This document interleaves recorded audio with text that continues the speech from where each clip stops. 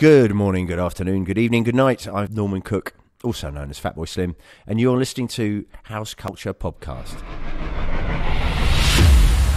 House Culture. Hi everyone, and welcome to Season 2 of the House Culture Podcast, hosted by me, the Managing Editor at House Culture, Matt Rouse. We are back, people. Have you missed us? I know a lot of you have been asking where we've been the past few months, and the answer is pulling together a plethora of icons from the world of house music, all for your listening pleasure. If you thought Season 1 was good, just wait until you hear who we've got in store across these upcoming episodes. You will not be disappointed. And if you've only just discovered house culture and want to know what we're all about, as I always say, we are a collective of house music fans who have come together through our mutual love of the beat to celebrate the spirit of house music. Come follow us on Instagram at houseculturenet, where you'll get a daily dose of all things related to this scene we know and love. Also, if this is your first time listening to the podcast, welcome aboard. And don't forget to dig through our back catalogue of episodes where you'll find interviews with the likes of Greg Wilson, Johnson Trencher, Terry Farley, Danny Clockwork, and many more. Are you ready to kick off Season 2? Let's go! In this episode, I'm so proud to say that we chat to Fatboy Slim, Mr. Norman Cook. This mighty dubcat has not only had a hand in some of the most iconic dance music tracks from the past 30 years, he's also recently sold out arenas with his huge stage show, and he still loves to keep it real by jumping behind the decks at clubs of any size all over the world. As you'll hear, we caught up with Norm just as the coronavirus crisis was ramping up, but we did get a chance to uncover the story behind his first dance floor epiphany. In that moment, I got the soulfulness of the music and I got the feeling of togetherness that you would get in those days at a club, and that collective euphoria just pissed all over me being a kind of hip-hop purist. Understand how a dance floor can really influence its own behaviour behind the decks? The really joyful bit is when it actually becomes a conversation of I'll do something and that will give them so much joy that they start doing something that gives me tons of joy, and you just get this vicious circle of like how stupid can we get, or how deranged can we get, or how sexy can we get. And learn the reason why he was born to become a DJ. Me, when I hear a tune I like, I can only enjoy it by sharing it with other people. For some reason, that's the way I get my kicks out of music. Those kind of people, that's why we become DJs. So, let's praise this legend like we should. This is Norman Cook. House Culture. Right, I'm sat here in a beachfront property in Brighton, which can only mean one thing, and I can't believe I'm about to say this, but sat opposite me right now is none other than Fatboy Slim himself, Mr. Norman Cook. Good afternoon. Good afternoon. Thanks for inviting us into your home That's to all right. chat. Thanks for coming. Thanks for caring. You're welcome. You're an absolute megastar who's played a part amongst many music scenes. But for the purpose of this chat, we want to investigate the dance music part of your career. Can you tell us, how did you first discover house music and repetitive beats? Oh, it's a long story. I could waffle on for hours. I'd been DJing for years. First of all, just playing sort of new wave and punk records when I was 15, and then there was this whole kind of alternative electronic scene when I moved down to Brighton in the very early 80s, and there was kind of early hip hop records, but mixed with like the Clash and Susie and the Banshees, and then that sort of morphed into the sort of new romantic-y stuff and sort of electro, the early kind of electro stuff like Human League, and yeah, it was kind of a little bit of everything. There was nothing sort of unifying it. And then the rare groove, I was quite big on rare groove. So I was that kind of DJ. I came more from the sort of blacker, funkier side of it. Yeah. But in the midst of that, there was these tunes coming out of America. I remember This Brutal House by Nitro Deluxe and things like that. And these sort of weird tunes that were kind of like electro records, but kind of had this kind of 4/4 disco feel to them. And I must confess, I wasn't actually that knocked out by them. I thought they sounded a bit... they weren't funky enough for me. I kind of like stuff slow and more black, basically. And then at this time, I ran off and joined the circus. I moved up to Hull and joined a band called the House Minds, which is a very white pop indie pop band. Yeah. And which I kind of felt was more my destiny growing up in, white suburbia. I didn't feel like I could, I'd be playing these records made by people, out of the projects in New York, and it kind of felt a little bit of sort of white middle class guilt that I wasn't, that wasn't really me. So the Housemartins, and it was mates, Paul was a mate of mine from school, so went off and did that, and that was like 85 to 88, and 88 in Hull where I lived, there wasn't much going on really in the sort of club scene, and I was sort of travelling a lot with the band. So, but then when I moved back to Brighton in 88. Something very, very strange had happened to all my friends. They were all wearing bandanas and going, "Assy," and telling me to get right on one, matey. And I was quite bemused at first. The first summer I was back, I just thought, and then that was the summer of kind of we call it acid and all these house records, and I just thought. I didn't really get it at first, and I really liked my rap music and my funk music, so I kind of stayed DJing. I went back to DJing, like what I kind of felt best. And there was the odd record that really turned me on, but as a whole, I just thought, and also it was kind of when anything's at its peak, of like the sun are banging on, and 1 minute they're saying, ban these evil acid house barons, and then they're selling you smiley t-shirts, and it's all a bit kind of contrived, and so I didn't really. But then one night some friends of mine took me to Boys Own, did a do at Butlins in Bognor, just up the road from us, and it was a weekender and all my mates were going, so I thought I'd go, and I had an epiphany which later found out Darren Emerson was responsible for. But I didn't know at the time, but all I knew was that I had a cheeky pill and I was enjoying myself, and just at the moment when I was sort of feeling this kind of community on the dance floor. For the first time, I'd never really gone on the dance floor at a house event before. I'd normally just be at the bar, just, go, okay. But I was sort of involved and very loved up, and just this wave came over me with Robert Owens singing, I'll be your, I'll be your, I'll be your, I'll be... And it was really kind of turning me on, and all that kind of hairs going on the back of my neck. And it just went on and on. It was just like, I'll be your, I'll be your. I was thinking, how long is this going to go on? And I, go on, hit me with the drop. And then he went, I'll be your friend. And the whole place just erupted. We all started hugging each other. And it was just a moment. And I'll never forget that moment. And it was, in that moment, I got the soulfulness of the music, and I got the feeling of togetherness that you would get in those days at a club. And that sort of collective euphoria just pissed all over me being a kind of hip-hop purist. And so that was it, And it's funny because I've told that story a few times, and then one day Darren Emerson said to me, you do realise that? No, that I've just realised that was me DJing, and I had 2 copies of I'll Be Your Friend, and I was just, it did go on as long as you thought it was. He said I did it for like about a minute and a half, just everybody was waiting for it to come in. So and in those days it was quite a sort of a smaller knit group of those who really loved and understood music, which is a very powerful thing in those days, and it was lovely because I was kind of welcomed into the fold. All the people who I'd maybe sneered at were just like, oh yeah, come on, now you get it, come on, and now you get it. I mean, like you said, hearing those early records as well, not in that environment, they can sound quite clinical and cold, I suppose. But once you hear them on a sound system and everyone's around you, and it's more feeling that you get. That's where the home is for it, I think. Yeah, I mean that old cliche of house is a feeling. It is, and it's not just the music.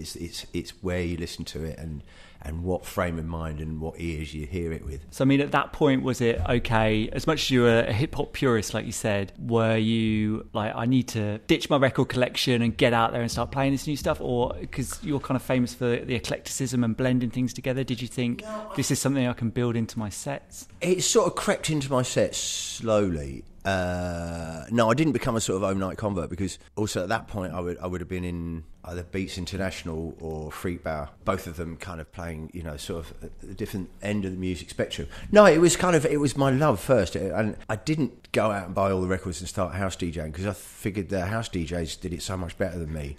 And they've been doing it for a couple of years, and so I kind of felt like, it's not, I like it, but in a way, a lot of times in my career, the music I like most is the stuff I'm not involved in. Okay. Because there's a definite thing that once music becomes your job, it can become your job. Yeah. And it's like I got to a point where most dance music that I listen to, if I listen to a really good tune, rather than listen to it simply for the enjoyment of it, I just think, why didn't I think of that? Or how can I incorporate that idea into what I do? Or how did they do that? You know, and I would just listen to it analytically and professionally rather than with the sheer joy. So at first, house music, it wasn't what I did for a living, so I could just enjoy it naturally and with my friends, and it would be a night off for me, and I wouldn't be checking out the DJ the whole time. I'd actually just be enjoying myself. But then that slowly over the next couple of years, I then tentatively attempted make it. I think so. A mate of mine got me to do a remix of our house record, Fidel Fati. They just want to. Oh no, it wasn't. No, it was Esther B. Pleasure of the Dance. All right, yeah.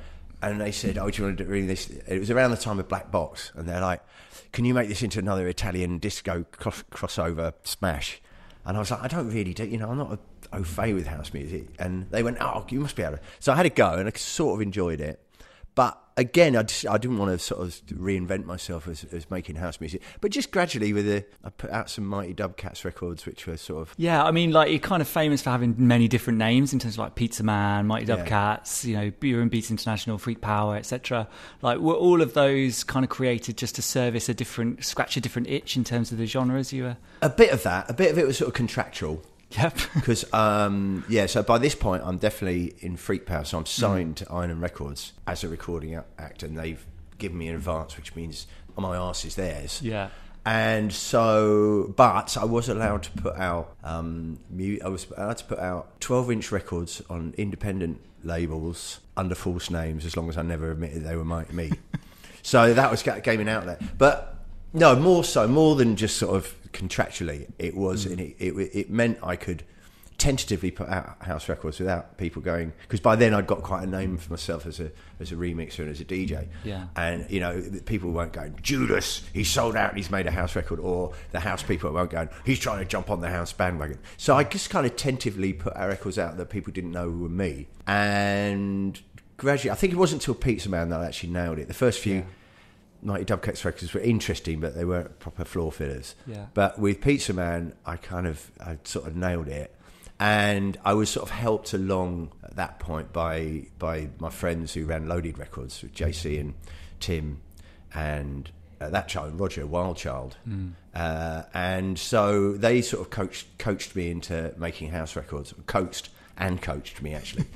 And so so I kind of gradually sort of wormed my way in. And then one day I was on some dreadful tour around Europe with Freak Power, playing to like 37 people, and like thinking, you know, when I DJ, and then watching like Mighty Dub Cats records be in the charts and Pizza Man records be in the charts, thinking, what the hell am I doing here, pretending to be a guitarist and a songwriter when, you know, my first love was always that. And so that was when I kind of threw in my lot with trying to be in bands and be a pop star, and I just, you know, realised that I'm a much better DJ than I'm a bass player. So that was the moment where you were like, okay, I'm giving up on the band kind of shtick and going full on DJ. What year was that? That would have been about 95 or 96, I think. Yeah. I was already making Fatboy records. At that point, I was Fatboy Slim, Pizza Man, the Mighty Dub Cats, and Freak Power. And it was fun, but exhausting. Yeah. And something had to go, and I decided touring with Freak Power, and just, you know, in terms of logistics and finances, it was a no-brainer. Like I said, I could play to 50 people in some god-awful club in Dusseldorf. Yeah. Or I could, you know, play to, you know, there'd be queues around the block to play in Brighton at the Boutique or something like that. Yeah. So that was when we started the Boutique. Yeah. And that was, though by this point I'd kind of sort of moved on from house a bit. Yeah. Big Beat was like... I mean, that was the thing, you know, that whole Big Beat scene, can I say it was born down here in Brighton at the Boutique? No, it spread virally very quickly. There was an outpost in Brighton. No, it was sort of born in London. It was born at the Heavenly Social. Oh, the Heavenly Social, yeah, of course. Way more kind of... Tom and Ed and Richie Fearless and John Carter and those people. Yeah. But I was doing it in Brighton, and then Lindy Layton, who'd been the singer of Beats International, she just phoned me up and said, you know, that kind of weird mix of music you play, which is like sort of hip hop records speeded up and acid house records slowed down, and I went, yeah, there's people doing it in London, you should come up and see it. So she took me to the social, and I met Tom and Ed, and we were just like, kindred spirits. Brilliant. But we were always, Brighton was always this southern branch. I mean, and did you feel like, great, this is something I can really get my teeth into now, having coming from like a hip hop world, heavily sample culture, is this something I can bring into the dance music community? Yeah, I mean, the whole part, it kind of, Big Beat sounds a little bit kind of naff now, looking back, but at that moment, it was like, we'd all liked hip hop, but then it got a bit too gangster. We'd all grown up listening to the Beatles, and most of us of that age group had grown up through punk. And punk had revolutionised the music business in the way of, like, you don't need to be a proper musician to start a band. Yeah. You don't have to be a proper record label. You just press the records yourself. So we had that DIY ethic. We had the sort of pop background. Then we'd been into hip hop. Then we got into acid house, and then we were getting acid house. I mean, house had gone a bit handbaggy at that point. It was a little bit dull. And so we're like, right, rather than trying to invent a new genre, it's like, let's take the previous four, take the best bits out of the previous four, and sort of mash them up. And I don't think it was a conscious decision to make music like that. For me, it was just to DJ, just to be more eclectic in my DJing. Yeah. But then when Lindy took me out, and when I met John Carter and the Chemical Brothers and the Kahuna Brothers, it was just like, we felt like kindred spirits. It was like, there's something going on here, and every week there was more and more people coming, and it was again, like punk and like acid house, we felt like we were kind of changing the parameters slightly within the music business. Yeah, completely. I mean, a lot of the things you were looking back to and sampling were things that had never been kind of brought into that music ever before. Did you feel like it was a great excuse to go back and raid a lot of good stuff from your record collection? Absolutely, yeah, definitely. I mean, that was the thing about Big Beat. The whole idea of it was just break all the rules of fashion, taste, behaviour, everything. But then, sort of 2 or 3 years on, we sort of became the rules, and Big Beat Records became formulaic, which was exactly what they weren't supposed to be, which is why we kind of moved on fairly quickly. Yeah. But yeah, we definitely felt we've got our own little thing here. But it was like there's no dress code on this one. All previous kind of movements, there was, this one could just exist anywhere, and you wouldn't know who we were until you put the right record on, and then we'd all start misbehaving. What was that final party? I swear I've seen footage of you guys smashing the whole place up with a hammer. Is that, you just take it to pieces? Yeah, well, the original premises, which is right by the pier in Brighton, the original Concord, it was like a kind of scout hut kind of thing, and it used to serve teas to old ladies in the afternoon, and then was just this little venue in the evening. And we'd been there probably 3 years, and the place was getting redeveloped, so they were knocking the place down, and they asked me to play the last ever set there. So I was like, okay. And I just said to the owner, I said, can I take a little piece of the dance floor home with me, because this has been our clubhouse, this has been our cavern club, Yeah. And I said, can I take a little piece of dance floor? And he said, bring tools. He said, you can take whatever you want, it's going to get demolished in the morning. So I brought tools. We brought a sledgehammer and saws and jemmies and things, and we took the club apart whilst DJ. And my favourite moment, there was a big pillar in the middle of the stage holding the thing up. That had always been there. And at one point, I was DJing with one hand and sawing through this pillar with the other, and then one of the bouncers came running up, going, no, which they very rarely said no to most things that I did in there, but he's like, no. I was like, no, it's all right. Chris said I could do it, and he went, no, that's where the power lines are. Oh, no. So that's the only thing held us back, was a tiny amount of health and safety. Wow. And so that during that era, obviously as well, you released Better Living Through Chemistry, Come a Long Way Baby, Halfway Between the Gutter and the Stars, kind of, 3 classic albums of that kind of sound. At that point, did you think, okay, Big Beat's kind of done, like you said it almost sounded a bit cliche. What was the next step then for you as an artist? I don't know, confusion. I mean, if you listen to Halfway Between the Gutter and the Stars, it's gone back to house. Yeah. But with a kind of no holds barred, no rules house. Yeah. So, and around that time, I think just house music started to turn me on. I think everybody had realised that the handbaggy sound had got a bit too samey. Then the Big Beat backlash happened, and luckily, kind of me and Tom and Ed we'd plotted a year before. It's like, let's get off this one so we don't go down with the ship. Yeah. So we'd sort of moved back into the house, and it's always been, I mean, that house beat, whether you call it house or you call it disco, it goes right back to, tribal. It's just a tribal thing. Yeah. So it's always going to be there, and it's always going to have the capacity to turn you on. And it's like an old friend who'll always welcome you back.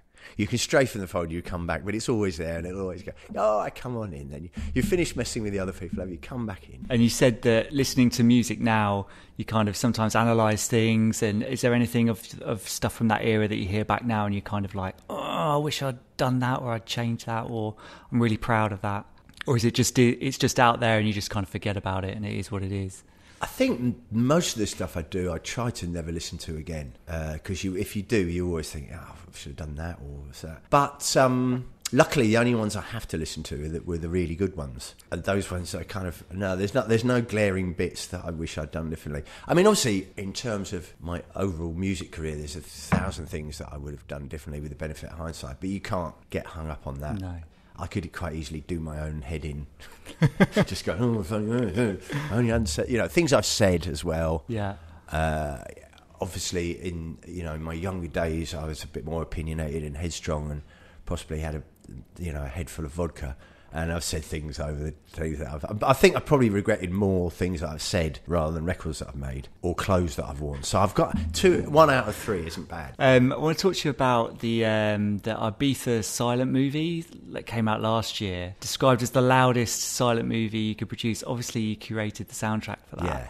But kind of before we come on to that element of it, can you tell us about your first experiences in Ibiza? What were those days like for you? My very first one was really cool, but also at the same time really not cool. So 1987, I'm on holiday in Ibiza with my then first wife, just because it was the cheapest. We wanted a summer holiday, and it was the cheapest one we could find as a package. And we were staying in Sanam Bay in a really, really rubbish hotel where the house band was a Chaz and Dave covers band. But we were just lying in the sun all day listening to Gertcha and Rabbit all night. And one night we're like, we should really get out of Sanam Bay and, see some of the sights. And there was this, Ibiza Old Town. So we got this bus over to Ibiza Old Town. And this is where it gets bad. Bumped into 2 old friends of mine that I used to play football with in charity football matches, which were Christopher Quentin and Gary Davis. Now, I knew them both just through my previous showbiz life. Yeah. And they were like, what are you doing here? And I said, I'm just on there. And I said, what are you doing there? I'm just going out clubbing. I was going, I didn't know there was clubs on this island. They went, oh yeah, there's this really good club called Pasha. Have you not heard of it? I went, no. He said, yeah, there's something crazy going on in there. We were there the last couple of nights, and people are going mad. I think they're on drugs or something. So I was like, that sounds fun. So they took me, Gary Davis and Christopher Quentin took me to Pasha and got me in free.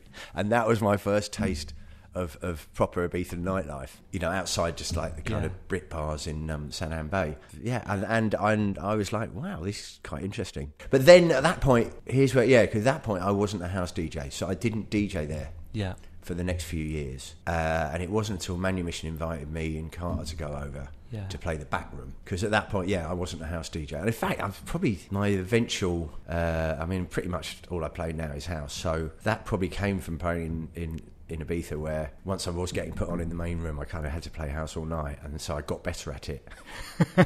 I took it more seriously.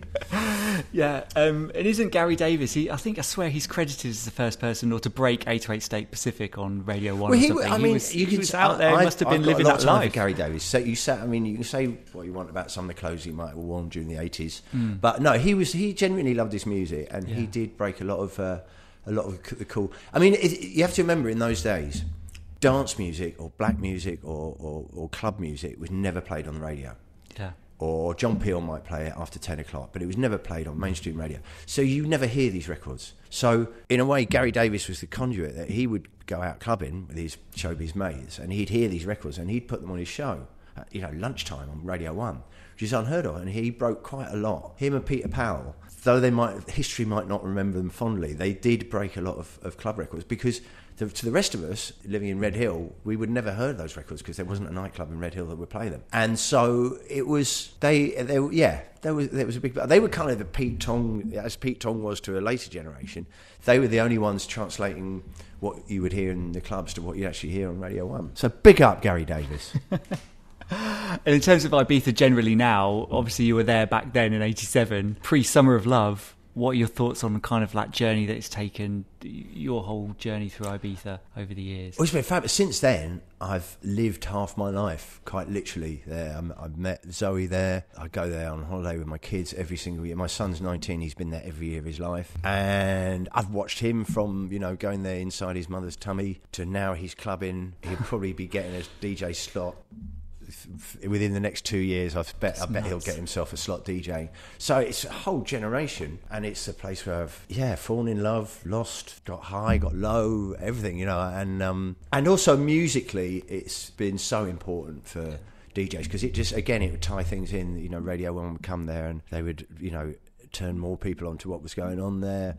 And because I met Zoe because I was on her show on Radio 1. That was the only way that they could work out and getting me on the breakfast show. Yeah. Was to bring the breakfast show to Ibiza and me to go there straight from the clubs, because I couldn't get up early enough to go to the breakfast show unless I'd been out the night before. It's a very spiritual place for me, and but it's everything. It's a family place as well as a place to rave, and I've got so many friends on the island, and that all tight. Doing the soundtrack to the film just cemented my relationship with it even more. Yeah, so it's kind of putting that together. Did you feel a lot of pressure in terms of picking the right tracks, or was it just approaching like a DJ set? It was a bit of both. There was a bit of wanting it to work, to tell the story. I've always wanted to get involved in film soundtracks because I love a good film. I love a good, well-made film, and I love the mechanics of storytelling. It's a bit like a DJ set. You're trying to present something, and music can be so vital to a film soundtrack. It can just be so evocative, or just heighten a scene, or establish a mood or something. So I was really interested in the way that I could help tell the story with the music, which was handy because we had no dialogue. Because tons of people, when I was doing it, they went, "Well, guys, how do you hold it all together with no dialogue?" Because normally the music fits around that and it augments it. And in a way, luckily we had the subtitles and the graphics, but they only came near the end. Before, it was trying to tell a story. So I put an awful lot of thought and work into it. At the same time, I kind of wanted to be an ambassador for Ibiza, because there was, at first I wanted to have all the music was made by people who either had lived on or had a strong connection in the art.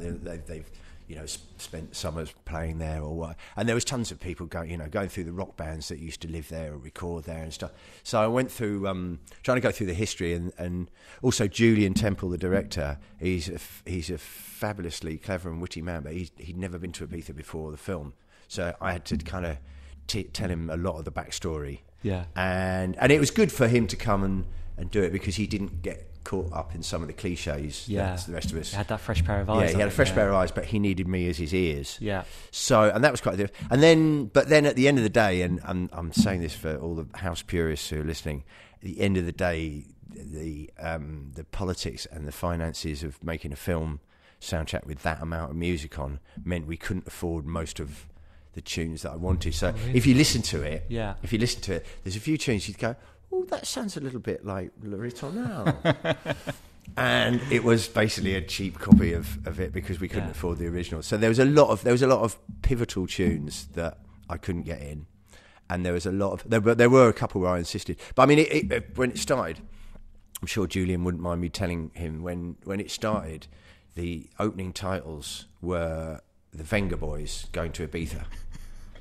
And I saw this was the first bit I saw. I went, right, okay, Jenny, you need me here. You need to know that this record has never been played on the island of Ibiza. Yeah, it's played by idiots around the rest of the Costa Brava, and it would never be played on the island, and it's just wrong and naff. And the Venga Boys would be lynched if they ever tried to go to Ibiza. And he's like, really?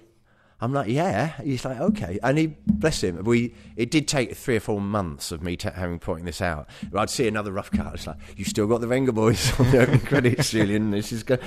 So, so there's just things like that. Yeah. Things like that. And just knowing which tunes. But then things like Gibero and things like that, to get them in, he would have never known about that tune in a million years and wouldn't know what it means to people who've been there for a long time. So, it was great. But, yes, I'd just like to apologise to all the people who... not apologise to the people who wouldn't cut us any deals And it premiered at Glastonbury as well, a place, again, that's very special to you. Obviously, you've played... How many times have you played there? How many different places have you played in Glastonbury, would you say? I've played all the major stages over the years, and I've played every year that it's been on since 96. Wow. Yeah, which I think... I can't do the maths. But it's a lot, yeah. And what's your, if you can remember any, highlight, preference of place to play? Obviously, everything's different. It's all good. That's what I love about Glastonbury. It's everywhere you go, there's something funny going on, and there's somebody beautiful to meet and talk to and get to know. And it can be from all walks of life. And I've been lucky enough that I can trawl round. You know, I've had fabulous evenings in the Rabbit Hole and the Blues Shack. Mm-hmm. It's great. But at the same time, I've been lucky enough to play on the other stage. We did it in the John Peel tent the other year. That was really, really took the roof off. I mean, one year I actually did a tour of Glastonbury tour, where we played 6 shows over 4 days. Yeah, and all in different, you know, like big, small, and it's lovely because everyone is different, but it's still got that kind of unifying Glastonbury abandon. Yeah, and you know, lack of pretension and just kind of no nonsense. Let's see how much we can make each other smile. And so I'm lucky that I haven't always just been in Silver Haze or in the Shangri-La. Or I can literally dot about, you know, with my little backpack with laptop and my headphones on my back, and I just yomp around. Can I play? Up at shows. And is it true? I swear it's probably whatever you're about to say. Yes, probably. That you don't take any payment from any gigs for Glastonbury. Yes. Yeah, do it gratis. That was only because I did it one year, and then I think they just thought, oh, bless him, he doesn't need to get. I didn't realise I was supposed to get paid. I just thought he did it for free. I thought he did it for the love. Wow. But I mean, most of the side gigs you do for the love anyway. Yeah. But I kind of, on the one hand, I think it was Glastonbury who leaked that I never cashed the checks. But I would counter that Glastonbury have given me a healthy guest list of all my family and friends who we go as a little gang, and they've always given us tickets every year, whether or not I'm officially on the bill. They know I'm going to turn up anyway and play somewhere, you know, in Block 9. So they give me an allocation of tickets every year, and I will thank them forever for that. They don't want you turning up and playing and then you charging them for it. No, I think I don't know what for me that's the reason I played every year, because I think if one year they didn't give me, they said you've got to buy a ticket this year, I'd figure that's their way of saying, Norman, you can't just turn up and play every single year. But they always have, so I figured it is all right for me to go back and play there. There you go. And you're playing there this year? This year I'm officially on the bill, yeah. I'm not sure... A, by the time you hear this podcast, A, whether Glastonbury will still be on, or B, whether it'll have been announced yet. But this year I'm actually on the official bill. Fantastic. And you're also involved in a Sweet Harmony exhibition at the Saatchi Gallery last year. Not so much. Did you DJ at the party? I played at a party of the closing night with Carl for my charity, and they were generous enough to donate the closing party to be a ticketed charity show for us. Great. But I wasn't involved in the curation of that art show. But I do have a penchant for art curation these days. Just was trying to lead up to, but I like it. Nice segue there. There you go. I like what you did there. I suppose there's 2 prongs on that. Is why the back-to-back aspect of playing with Carl Cox. Oh yeah. I suppose, who do you love playing back-to-back with? How do you approach doing that? And is it a case of working together or kind of a one-upmanship? It's a bit of all of them. It's a bit of all of the above. Currently there's only 2 DJs that I back-to-back with. Mm. One is Carl and the other is Dan Eats Everything. Mm-hmm. And it's because I trust them and because I know that we kind of have a similar mindset and we know where we're going and we know it'll be good. Because the trouble with back-to-backing is just over the years, it's just become... It's kind of a way of putting 2 more names on the flyer, and some of them are interesting and some of them productive. Some of them it just felt like they were glued together for the sake of it, or it's some kind of weird jousting competition. Now, for me, DJing was never meant to be competitive. It's not a competitive sport.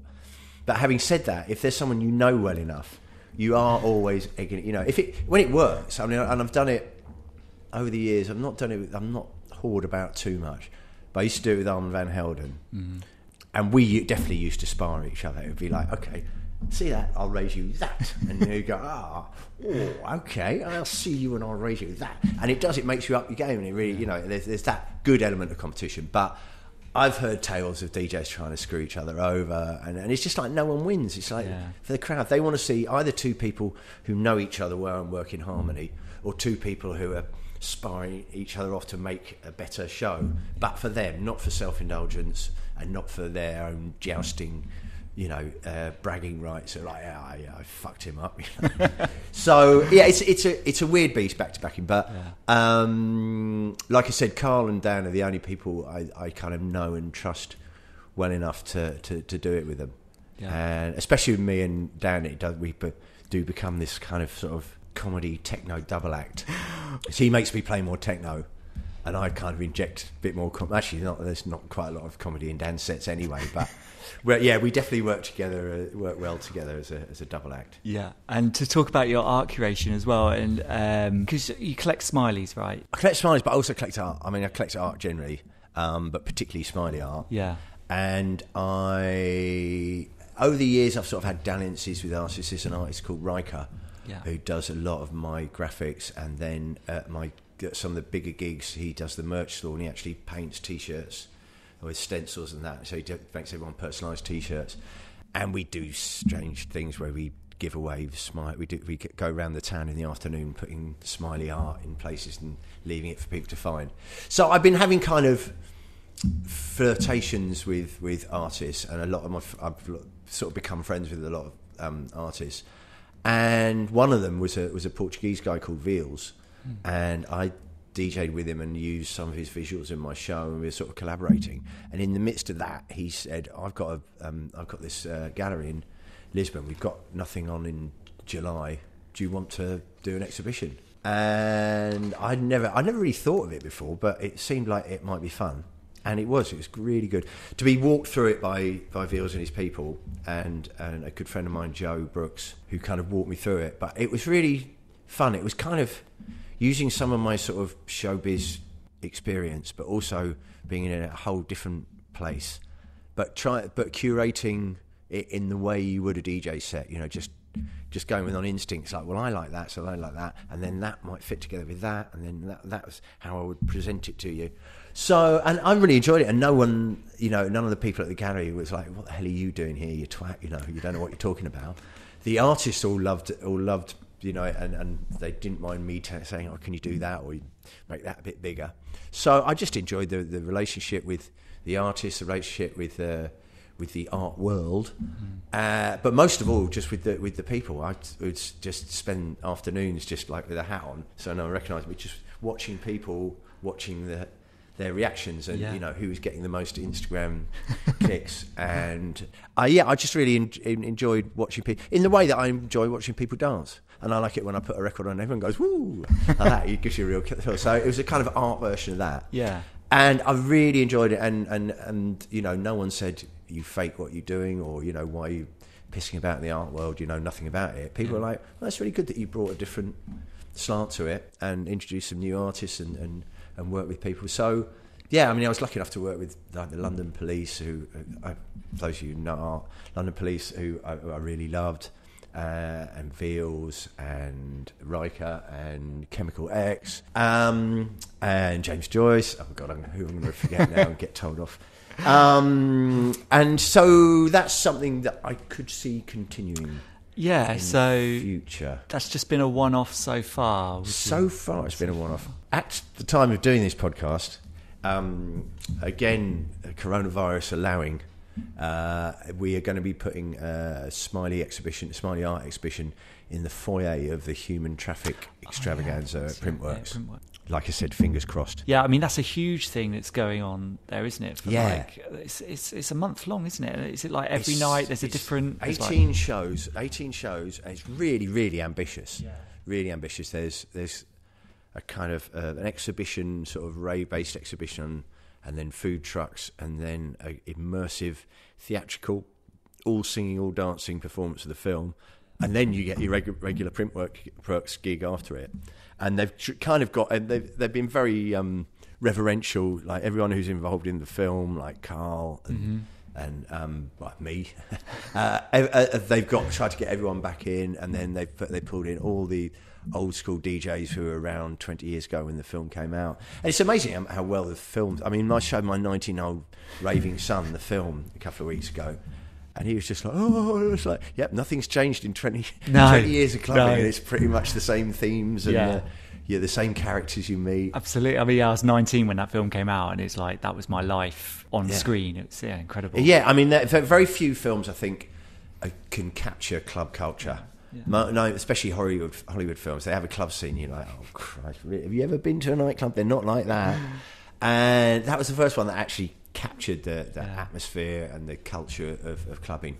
And so I'm quite happy to be part of it. Yeah. Sadly, contractually, I wasn't allowed to DJ. No, just because I was playing Lovebox, I couldn't DJ. I can't DJ in the after party Printworks thing. But you're contributing in the. I couldn't publicly play at the after party. Might never be seen there. But I because it was my tune and it was the opening credits of the film. I really wanted to be part of it in some way. Yeah. And they have got tons of space and wanted us to do so. Yeah, so we're doing part 2 of the Smiley exhibition, Smile High Club, at Printworks. I hope, unless we don't. Yeah, it's all touch and go, isn't it? I think at the moment with a lot of stuff. Talking about kind of playing live, and you mentioned Lovebox as well. Your stage show is like absolutely huge. It's it's come a long way from the Concorde, 2 decks. Now it's this huge audiovisual experience with confetti cannons and all kinds of stuff going on. Do you think that kind of adds a lot of pressure to you as an artist to deliver that? Only if I had to do that for a living. Luckily, that's not my living. That's just something we do in the summer when we do the big festivals. 95% of the rest of the shows I do aren't like that at all. No, the big shows, when we do the big arena shows, we like to throw and it's fun to do, but I wouldn't want to do it all year round because you're playing big arenas that I don't really feel that you're trying to inject soulfulness into a very sanitized environment. And until last year I'd never knowingly played an arena in my life, but just because I thought our music doesn't belong in there, or our club culture. But we can use the bells and whistles and playing in the round. We can use that to break up that and make it feel, and it's like, okay, this isn't as cozy as your neighbourhood club, but your neighbourhood club can't do this.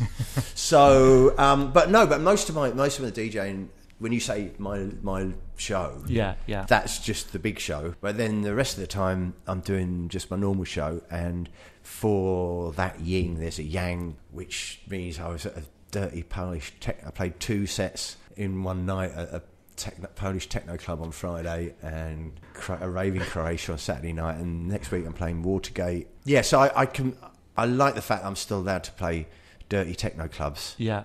And get my jollies. And I mean, over the years, it got bigger and bigger because we were just being put on bigger stages, and it got to a point where I'm on a stage and I'm thinking, I've got to do more than just stand there and play records to people.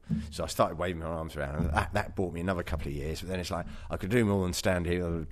And it came from one night when I did Tea in the Park, and I was headlining over the Foo Fighters. So the Foo Fighters went on beyond me. They've just done their whole kind of show, and guitar solos, and then they got all their gear off, all this gear. They just put a table at the front with 2 record players on it. And I was like, how the fuck am I going to top that? So we had to raise our game production-wise. And around that time, screens and Serato video allowed you to start doing more. So, yes, we've tried to make the big show bigger. But at the same time, I appreciate the smaller shows more because I can take more risk and have fun.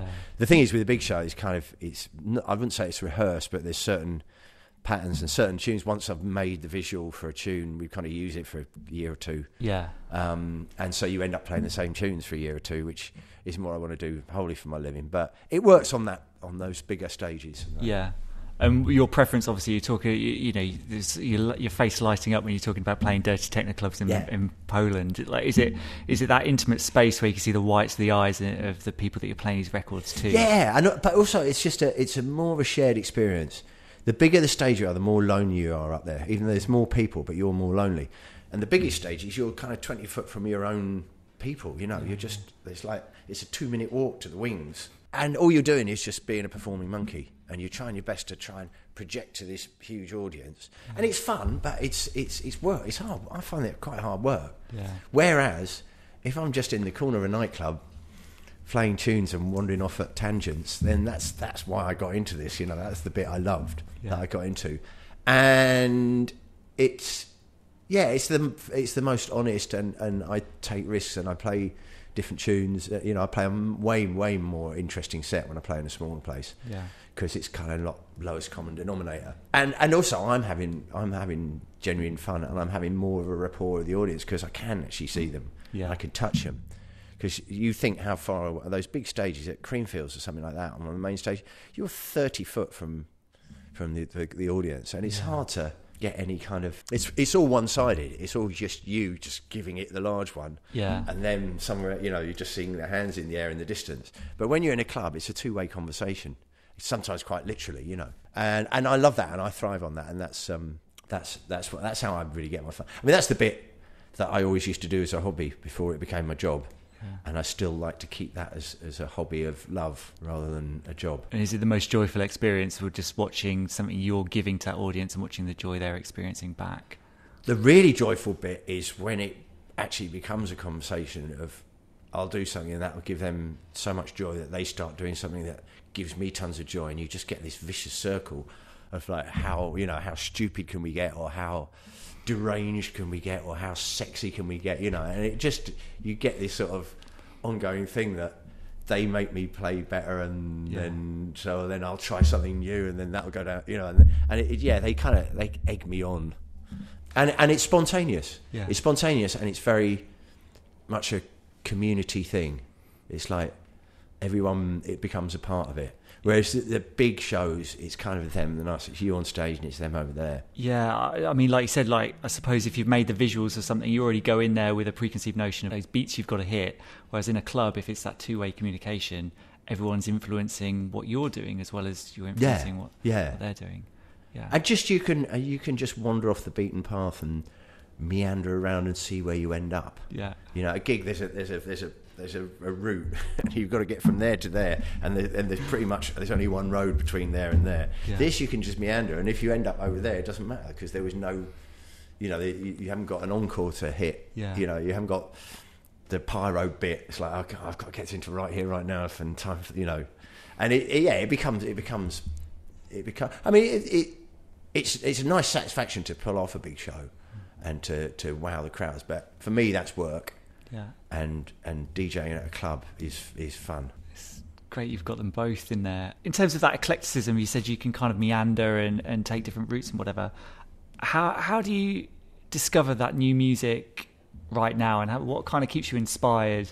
Anyway, it's like gone are the days really where it's kind of like going into the record shop. It's all kind of shifted online. How is that? I just trawl the net probably 2-3 hours a day on average. I get sent so much stuff. I probably get about 60 tunes a day on weekdays. You listen to them all? Yeah, I give them at least 10 seconds. Yeah. But obviously if it's drum and bass record or trance record. Yeah. But no, I check them all out, and then I just go trawling around Beatport or just following threads around the world. So I'm always on the hunt, and it's not as much fun as hanging around and spending all Wednesday afternoon chatting to other DJs in a record shop and then getting a pile and sitting there listening through them all. But it's I still get the same buzz, because if I have to wade through 400 tunes to get one good one, boy am I happy when I hear that good one. I just still get that buzz, and then I can't wait to play it out, and then it's like, and then when I play it, and then I'll maybe edit it a bit, and then I'll play it out, and then it's like, oh, and that is the kind of the process. That's the journey's end for me. Yeah. Because for me, there's people who, when they hear a record they like, it's like, okay, I'm going to put that on my Spotify playlist, and I might listen to it on the way to work, or if they're really into it, I might just sit in my bedroom at home, listen to it on the headphones, you know, over and over again. Me, when I hear a tune I like, I can only enjoy it by sharing it with other people, and it's this weird compulsion that if I hear it, I can't just sit there and just go, yeah, this is really good. I have to tell someone. I have to persuade somebody else that it's really good, or they have to agree with me that it's really good. And for some reason, that's the way I get my kicks out of music. But I mean, they're those kind of people. That's why we become DJs. And you listen to all of that music. When you find that one, does it always jump out at you? You know that's going to work. Is it just a feeling inside, or? Yeah, it's just an instinct. And sometimes you listen to it, and then on a rainy Tuesday afternoon, and you think it's going to work, and then you play it on a big thing, and it doesn't. And then sometimes the one that you weren't quite sure about, when you play it in front of other people really loud, all of a sudden it takes on a different entity. But no, I don't know what the criteria are. And some people, when I tell them about how much I get sent on mailing lists, and they're like, "Oh, don't you have someone who does that for you?" Because some DJs apparently have, people all sort of. I'm like, I wouldn't trust anybody else to know what, because I don't know what it is that I like. Yeah. So I couldn't trust anybody else to pick the records for me. And no, it's just an instinct that I've always had about music that I found that generally tends to work, whether it's a tune I'm making or DJing for someone else. If I think, "Ooh, that sounds a bit good," generally, I've quite good ears, and I've got quite a good sort of success ratio of knowing when something's good, which I think is probably how I've got away with being a DJ for all these years. So, this is not my mixing abilities, that's for sure. So, yeah, I mean, I think there's an instinct that good DJs have that and you might not necessarily know what it is. It's just, is it catchy? Does it work? Does it grab you? And you can tell quite instantly, because if you think they're only going to hear it once, not kind of, oh yeah, after 10 listens, this will really get under your skin. It's like you've got to hit them with that first listen. It's got to be something a groove that they just instinctively go with. So I just figure if I instinctively go with it, they probably will, hopefully. That's the extent of the science of it, and it's just putting in the hours, just sitting there, just going through them all. Wow. And is there a compulsion to create new music at the moment from yourself? No, absolutely not, sadly. There was. Yeah. There was for many years, and it just sort of tailed off. And I don't know if it's just I'm getting old. Some of it's definitely the technology involved. I used to get really turned on by abusing drum machines and synthesizers and seeing where you could, play them wrong. And laptops, everything's kind of there on a plate for you, and you can't overload things, and you can't break rules. Yeah. And also, you're just faced with unlimited possibilities and every single synth at your fingertips, and I don't know where to start. So, yeah, the process doesn't turn me on. The idea of making, the thing I like least about the whole music business is trying to sell records to people. Yeah. And once you've made a record, you've then committed to, you've got to do interviews and videos and things like that. And I don't enjoy that bit anymore. I used to. Yeah. But I don't enjoy that anymore. And, I look at my kids and I think, have I got anything to say relevant to you? And as a man of my age, am I going to come up with concepts like they know what is what, they don't know what is what, they just struck, what the fuck? My brain doesn't really work like that anymore. Yeah. So, yeah, I think maybe I'm just getting old. But it might not be forever. At the moment, I'm so turned on by DJing. And sharing the music I like and travelling the world and everything, that I just get no pleasure about being in the studio. Last time I made a record, I just really didn't enjoy it. When we Eat, Sleep, Rave, Repeat, it was all right when we first put it out, but then when it got sniff the charts, all of a sudden there's all this just sucking corporate dick that I'm not prepared to do as I get older. Yeah. And making videos, it's like, I don't know why do we have to make a video? It's like, because that's what you do when you put a record out. So so I've fallen out of the record making process and the record selling process, but the playing other people's records process I love, and it fills up my year. It's not like I'm sitting around scratching my navel, though I might be this summer.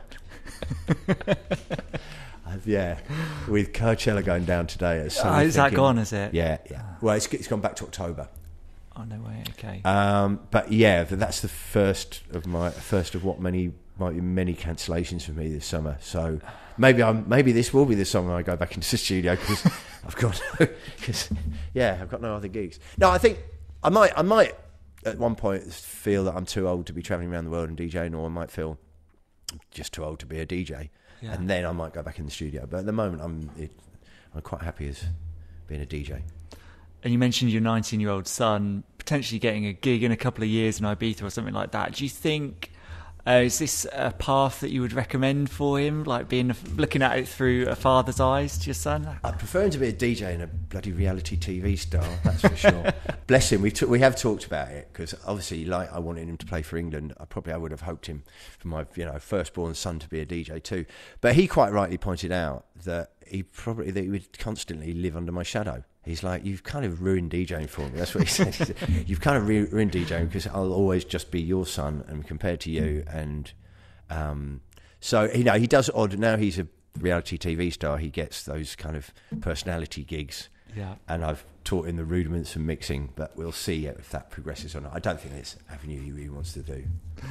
Fair enough. And I want to talk about, I saw on Instagram the other day, you've recently celebrated 11 years of sobriety, is that right? I'm not going to be the poster boy for sobriety. Yeah. I had the most fun for 32 years and left no stone unturned when it came to self-abuse and partying. And then it got to a point where it was hurting and it wasn't fun anymore, and it wasn't tenable. So I stopped, and it was quite hard to do. And it's not anything that I'd recommend anyone to do unless you feel you ought to, or those around you feel that it's a problem. But obviously, if your physical or mental health is is suffering through over partying, then you do have to kind of have a word with yourself, which is what I had to do. Yeah. And it's been great for me. I mean, I don't think I'd be physically able to do the travelling and the late nights that I do if I was still partying. So it's brought longevity to my career and possibly my life. But, like, having said that, I don't want to bang on. My advice to you kids is, like, party for as long as you can, for as hard as you can, for as long as you can, and then give up when it starts hurting. It's good advice. No, but having said that, the mental health thing is, I think it's just part of our society now that we're finally waking up to the fact that some of the doubts or fears or troubles that we've always kind of just kept buried or secret are actually an illness that you shouldn't be ashamed of, and you should be able to talk to your friends about and the world about. And if you do talk to other people about it, it can sometimes really help. I think, like homosexuality was in the Victorian times, or like dyslexia was in the 50s and the 60s. It was just something that wasn't talked about, and when you get it out in the open and talk about it, it helps, and it makes it less. And now, whether you're a DJ or whether you're just anyone, I think you have to be open about your mental health and talk about it. Yeah. And I've had problems over the years, and talking to other people has really helped. And it's that it can be very, very serious, and obviously there's been people around me it's taken its toll on, and you never want to think that there was that something was suppressed or not mentioned to the detriment of someone's health. I mean, certainly some of the other DJs that we've spoken to on the podcast, like Brandon Block, etc., have certainly lived that life. When it starts to take its toll, it's something to start thinking about, kind of stepping back from. I mean, it is like from what we found as well, other DJs, it can be a very lonely life in terms of, like, you are sometimes on your own, travelling around the world, travelling alone in a hotel. There are certain pressures. I don't think DJs. I mean, the whole Avicii thing triggered off a whole thing of, like, is it a bad, lifestyle? Was that what killed him? And I think it's too simplistic to see that. But also, you look at it, it's like, yes, we do, yes, it's quite glamorous, but yes, it's like lots of long hours. But I'm not going to be the one that moans about travel or loneliness or anything to do with DJ compared to real people who've got real jobs and their lives. We shouldn't be singled out that we're potentially more likely to have problems, or that it's somehow not our fault. Fully aware that it's quite a weird life we live, but I don't think we can moan. And I think, but you can't hide behind it and say, well, it was DJ. You're all responsible for your own kind of mental well-being, and can't blame the pressures of DJing, darling. You're ensconced in Brighton down here. Obviously, it's been your home for how long? Nearly 40 years, yeah. I came down here to go to college when I was 18. You're heavily involved in lots of community things down here as well. How important is it for you to have a sense of community in place and a base? I think it's really important. In fact, going back to what we were talking about, DJ's mental health, that's probably one thing that's really helped me, is that I didn't live out the suitcase all the time. When I come home, I've got a very, very definite home where I feel I belong, and not just family. Like Brighton is kind of my sort of wider family, and I think it's quite important because a lot of DJs, they end up sort of moving to LA or something like that, and I think that would discombobulate me. Yeah. So I've always been a very homely person. When I come home, I've got my kids, and like I said, Brighton has just become my extended family. It's a sort of two-way love affair. They like the fact that I stayed living here when I should have moved up to London, because that's what's the done thing when you become successful. And they love that I brought Zoe down here, and then I love that they love me, and then they love that I like the Albion, and then I love the Albion. It just becomes this kind of sort of reciprocal loving over the years, which is nice. And it's kind of nice because Brighton's a sort of small enough place that everybody has probably said hello to me at some point, so that I don't get bothered. Just people just like, all right, Norm. But no one makes a fuss. I'm kind of part of the furniture down here, but I'm very proud of this city. I think it's a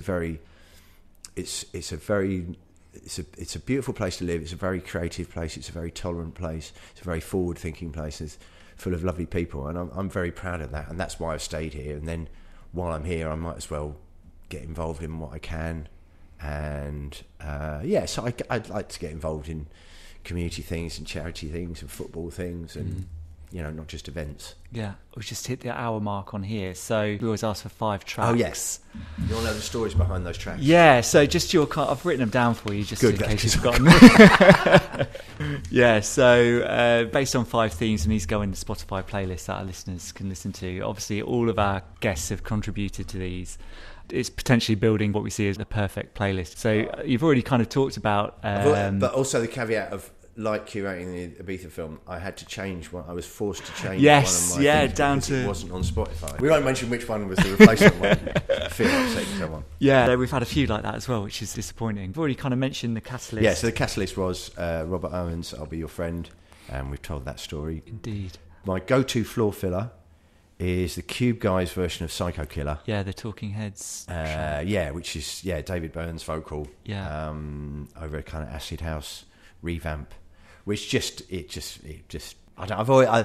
grew up on that song. Yeah. And that was the song that got me into Smileys, because the cover of the original 12-inch in 1977 was a Smiley T-shirt. Really? And it's kind of ironic, but it was the first time I kind of registered the Smiley. Yeah. So that, for that reason, also it means a lot to me. Also, the Cube Guys, I'm a really big fan of their. We've got the same kind of mind in how music should be. I play a lot of their stuff, and we kind of pen pals. So big ups to the Cube Guys and David Byrne and another compatriot of mine, Psycho Killer. The perfect track for soundtrack, Sunset, is Groove Armada at the River. I don't know, it requires no explanation, really, does it? Just suffice to say that I turned my own son onto it all these years later. Well, 20 years later. Yeah. And he's 20. Yeah. And I played it to him, and he didn't say much, but then about 2 nights over, he'd had a sesh, and he's like, that Groove Armada track was like, that was the tune of the sesh. It's totally in my head now. It's like, I can't get it out of my head. It's like, yes, another soul is mine. Tearjerker. Yeah, emotional songs. Immediately In and Out of My Life by One Fat Diva came to mind, simply because that's the last time I can remember spontaneously bursting into tears whilst DJing. No way. And I hadn't played it for ages. Basically the gist is it's the rhythm track of Right Here, Right Now, which someone did a bootleg with a Divas. Is it called In and Out of My Life? Yeah, I can't remember the original song, but it was an Adiva tune. There was an a cappella, and they put the a cappella of that over Right Here, Right Now, and it actually got an official release called One Fat Diva, spelled with a PH. In and Out of My Life, and I hadn't played it for years, and I suddenly remembered it because it used to be really big in my crate, and I thought I'd play it, and I played it, and it was just when I was going through a difficult time in my personal life, and it was just like, all of a sudden, after playing it for 20 years, I suddenly listened to the lyrics and started singing them really loud, and the whole song came. I'd never really paid attention before, but the whole thing suddenly came alive to me. And it was suddenly, I was right in the middle of her story, and I just started crying. What's DJ? You know, I'm often kind of sort of brought to tears a little bit, you know. There's some moments where you just like, oh. But this actually, I was actually crying. I was like, oh, God. So, yes, well done, Adiva, for taking a grown man apart like that. Just in terms of that track, did you find it ironic in a way hearing someone sample your work back to you? No, it was just because it had been part of my work. It was like, oh, that was one of my tunes within the thing, and now that's a hit. So, you know, I can play it for another 6 months in my sets. I had never stopped and listened to the lyrics of it. It was always just a tune. So I never stopped and enjoyed it as a piece of music. It was just something that I played in my sets.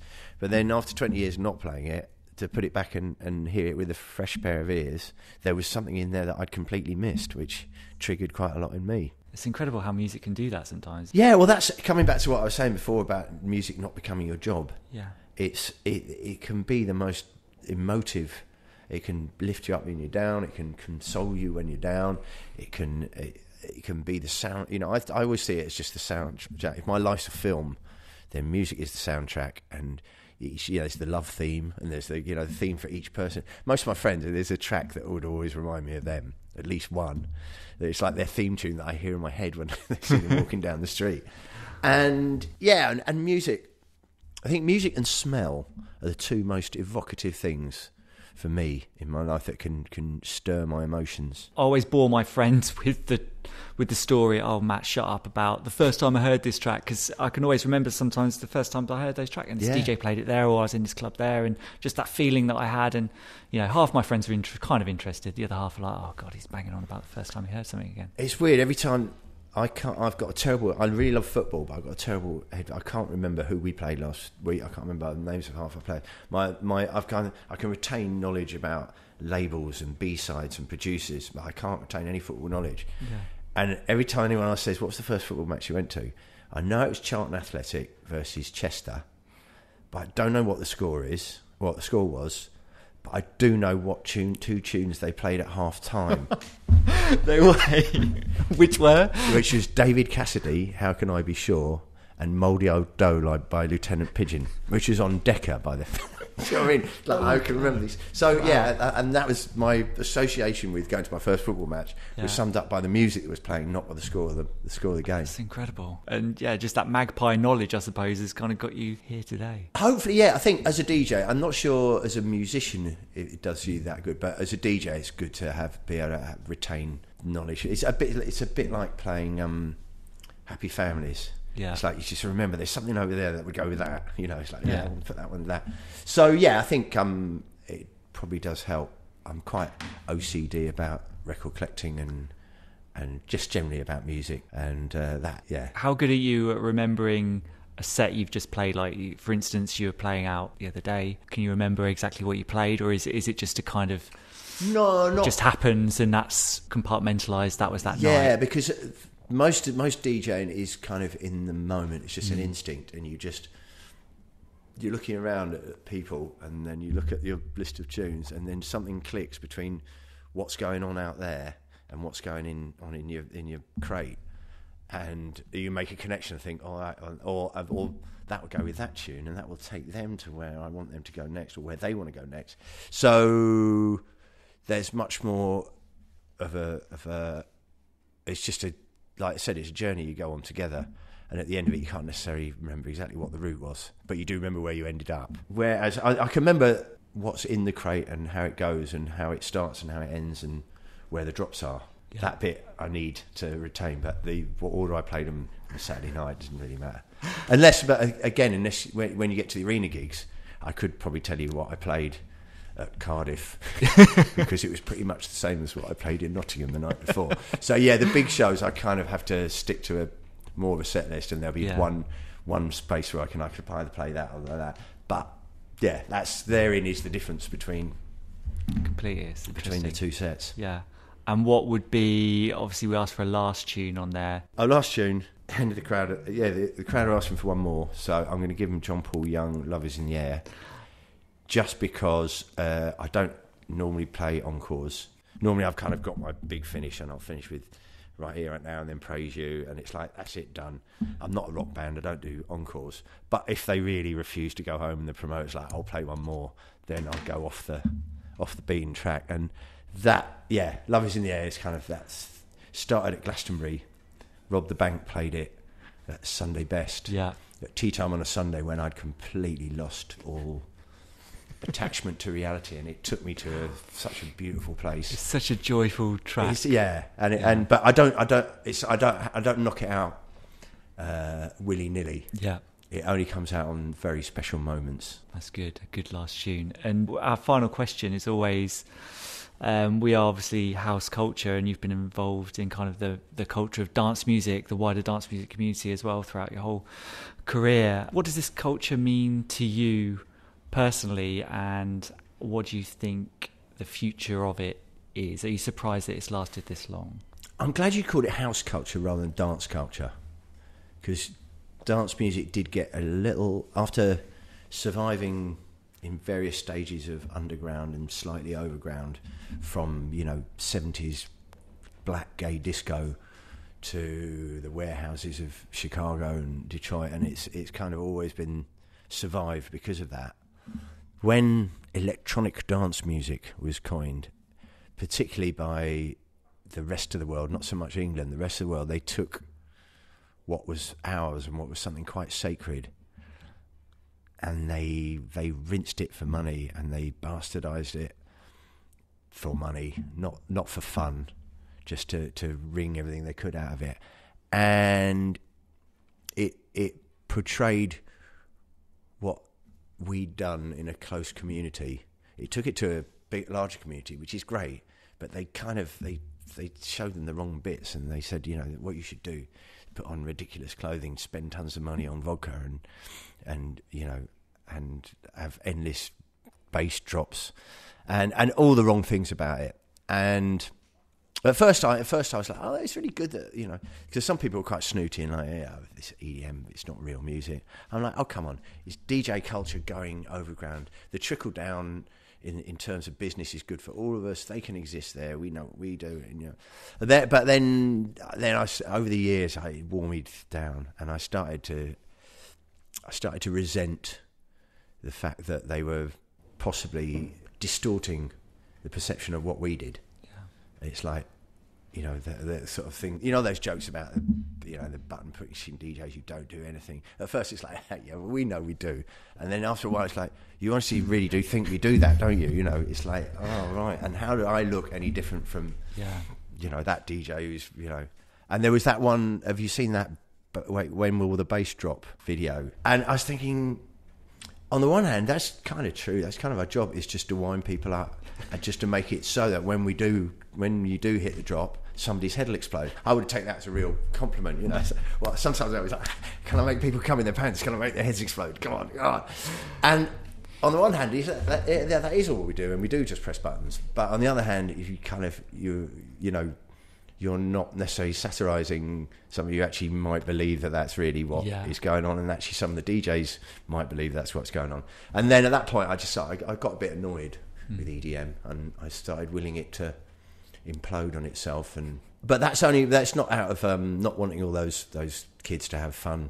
It's to preserve what I hold dear, and something, a scene and a community that's been evolving and growing and over generations now, and that needs kind of a little bit of protection, in the same way that champagne can only come from the Champagne region. Perhaps house music, as opposed to electronic dance music, perhaps house music should only be allowed to come from those who will love it and nurture it, and who a proper family. And there's a little bit of me that I've noticed that the techno family are very, at the moment, there's a kind of techno is always becoming a religion. Mm-hmm. And I was thinking, I wonder if that's a direct reaction to EDM. It's just like they want to distance themselves so much, say we're a proper family, And to other people, our music might sound the same, but it's not. And our culture might sound the same, it's not. Our fashions, no. And I can see, I've never really been much of a purist, but I'm beginning to become more purist about house music, just for its preservation, because it's a beautiful thing. It should be here forever. That is an absolutely perfect sentiment to end on, I think. Cool. Thank you. Sorry, my daughter. No, yeah, sorry. I was like... House culture. Yes, that actually did just happen. I must admit, I was absolutely bricking it to be meeting the legendary Fatboy Slim for that chat. But as you heard, he's a lovely fella who put us immediately at ease at his place and looked after us nicely with a great cuppa. Thanks very much, Mr. Cook. As you did hear though, the interview took place just as the first batch of coronavirus cancellations started coming through. And whilst Fatboy Slim won't be appearing at Coachella, Glastonbury or the human traffic event at Printworks he mentioned, this enforced lockdown might hopefully tempt him back into the studio. Maybe? Just maybe. Speaking of tunes, you can find all of the tracks that he picked for our perfect playlist by getting onto Spotify and searching for House Culture Perfect Playlist. In there you'll also find the other chosen ones from all of our previous guests in season 1. It's getting pretty big now, so stick it on shuffle and turn it up loud. Once you've done that, please support this podcast by loving, liking, tweeting, sharing, but most importantly, leaving a review. I can't tell you how important this is. So if you like what you hear and want to hear more, jot down some kind words for us, please. We can always give you a shout out in return. Which leads me to say a huge thanks to our honourable house culture godmother, Ali. Wow, the help you've given us, guys, is beyond words, and what we owe you cannot be measured. Thank you so much. Here's to us doing loads more in the future. And if you've got this far into the podcast and still don't know what house culture is all about, we are a collective of house music fans who have come together through our mutual love of the beat to celebrate the spirit of house music. Hit up our Instagram feed at houseculture.net or follow the hashtag #TrueHouseCulture to make sure you do not miss out on any of those parties currently popping off all over the world.